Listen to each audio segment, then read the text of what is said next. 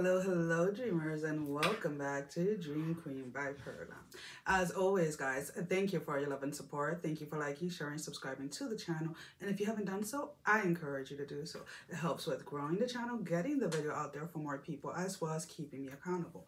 For personal readings, all that information can be found down below in the description. So let's go ahead and see, what do we have for Aries Taurus Cusp? There, okay. There's an energy here of you're playing it small, you're playing it safe. So regardless of what you're doing, let's put it this way, whether you're playing it safe by not dreaming too big, or not chasing your dreams, or setting very strict limits to what it is that you're able to accomplish, or you're dimming your light to, how can I put it this way, it's almost kind of like the sense like somebody may have said something in regards to you.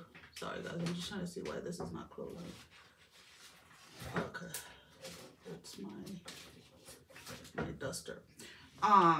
Maybe somebody may have said something about you being too out there, or you're flashy, or you're showing off, or something of that matter.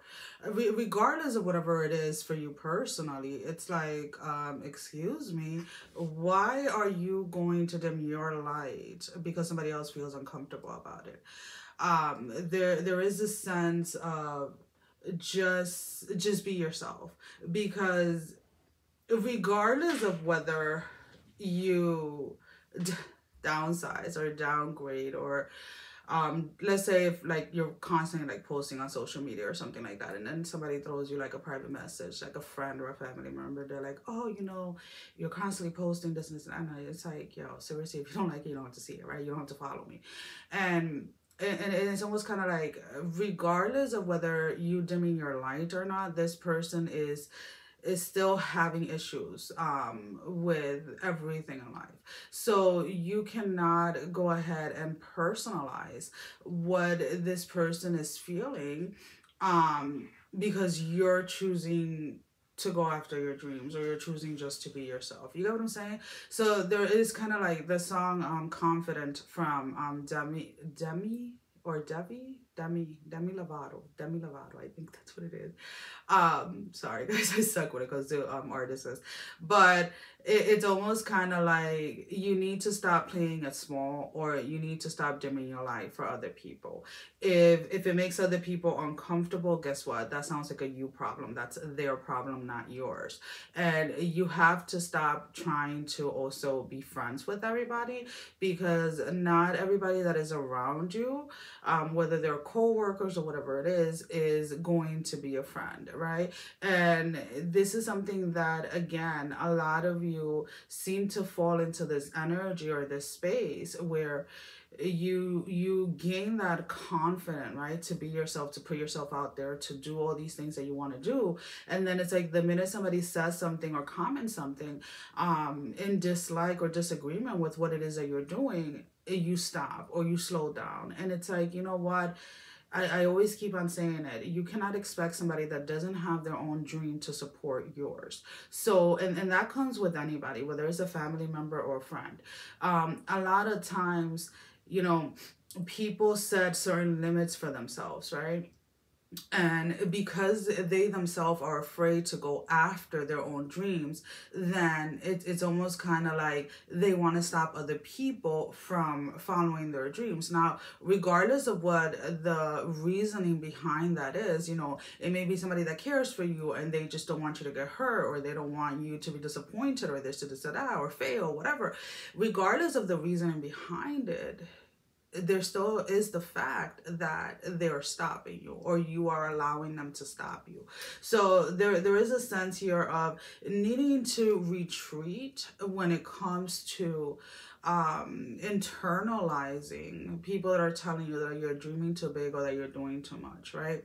So like a good example is, right, when people start their fitness journey, right, especially somebody that hasn't worked out in a really long time, you're always told to start slowly, right? To allow your body to adapt, right? But then there is a time or a period where your body is asking for more. Your body wants to be challenged more. But because you're comfortable in a space of, oh, well, this is what I do and this has been working, you start to kind of lie to yourself and tell yourself that you can't do more, or that that's too much, or that is too extreme, or that that's going to take too much time, or it's going to, you know, whatever lies it is that you're telling yourself. And you need to kind of get yourself out of that energy of going back into those spaces where you make progress up to a certain point, but then this limited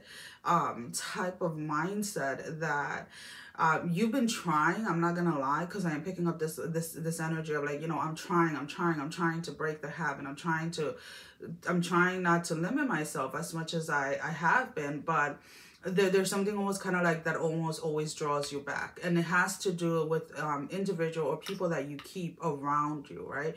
And whether it is that you have a lot of respect for them, or you love them a lot, or whatever it is, but in reality, or the only thing that it's doing is keeping you stagnant, right? It's not allowing you to continue on moving forward.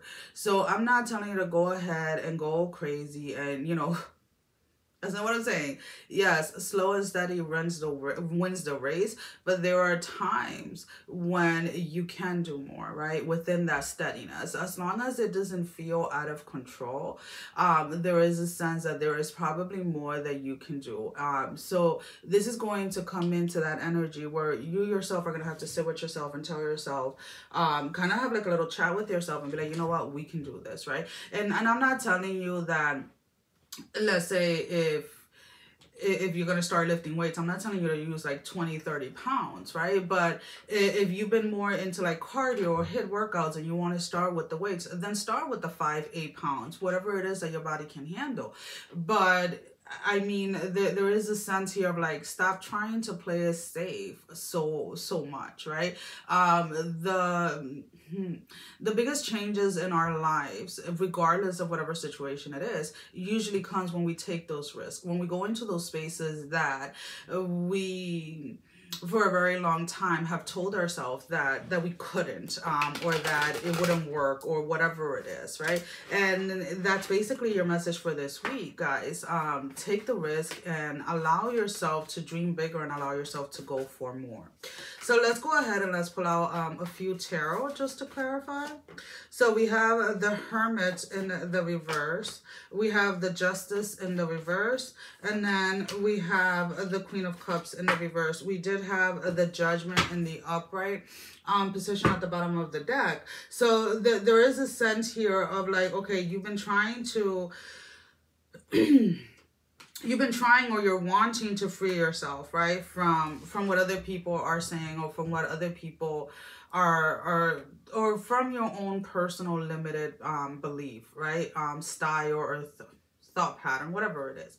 But there is a sense here of, and maybe if this is involving other people, maybe feeling like you're going to lose people, or that people are going to walk away from your life, or people are not going to agree with it, or whatever it is.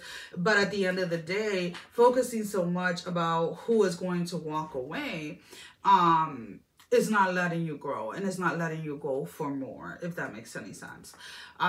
You have to get to the point where you realize that certain people come into our life just for certain seasons, and when that season is up, it's up. Does that mean that they're gone forever? No, there are times when people circle back around, and that's perfectly fine. So let's go ahead and let's pull out a card for the love energy. Now, love energy doesn't necessarily have to be a romantic relationship. This can be love for yourself, love for your passion, for your work, etc. So this is just the general love energy surrounding you. So we have a very soon. So there's something that is picking up momentum. There's something that is trying to come in for you. Clearly decide what you want so that it comes to you. So this, again, we go back into that space of the limited belief style. So if you want to move away from that and you want more, or you want something bigger, or something that you have been told your entire life that you can't achieve, then you have to sit down with yourself and be like, you know what, this is what I want, this is what I'm going to go after, and go ahead and make a plan, or however it is that you execute things. Okay, so let's go ahead and pull out an oracle card for your closing message. An oracle card for your closing message. Okay, we have reflection. Again, we're talking about talking to yourself. We're talking about taking that time for yourself. So reflection number 32. Be wary of things you believe to see with eyes wide shut, for they are mirrors of mad and truth only spoken with bleeding tongues. Right? So whenever we set any limits to ourselves, or any limited beliefs to ourselves, we're literally looking with our eyes closed, right? Because we're not seeing the possibility for more, right? We've given up without even trying, and you're being asked to walk away from that energy. Well, guys, that is all that I have for you guys. Sending every single one of you love, strength, and blessing, guys. Take care. Love you all. Mwah. Bye-bye.